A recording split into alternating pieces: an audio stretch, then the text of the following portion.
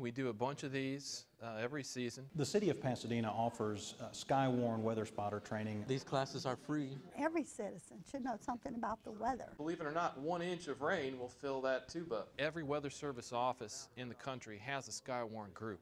They're for anybody. You don't have to work in police, fire, EMS. So I'll be going over what the National Weather Service does, as well as the role that you guys as spotters can play. We issue severe thunderstorm warnings and tornado warnings, and we need to know what people are actually seeing.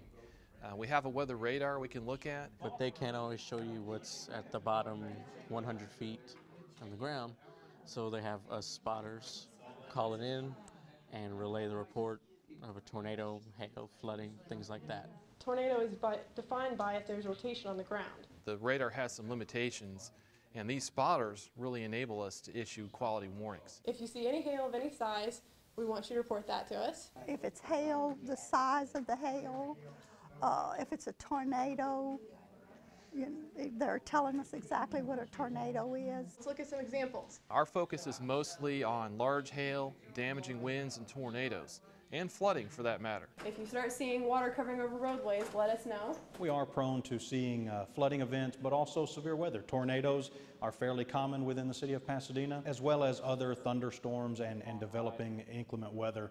We'll also talk about what you can tell by looking at a storm. Without the spotter information, we don't know for sure what's going on. They show you what to look for, what types of clouds, formations, what type of hail. Whether it's severe, whether it may have high winds, and also how to identify funnel clouds and tornadoes. Ike was my first hurricane. I've been through plenty of tropical storms here, and I've seen numerous funnels and hail in this area. We're always looking for more spotters, and those that we have, we really encourage them to call us. A good spotter, just someone that's interested in the weather and interested in helping their communities. This will be my 6th year doing this, and I always come back to get recertified, because typically the National Weather Service adds new things in each session. Skywarn spotters are critical for the Weather Service to do their job well, for issuing warnings, for the protection of life and property. Many of them that we see are ham radio operators, those volunteer radio operators through the amateur radio system. It's about a 2.5-hour training session.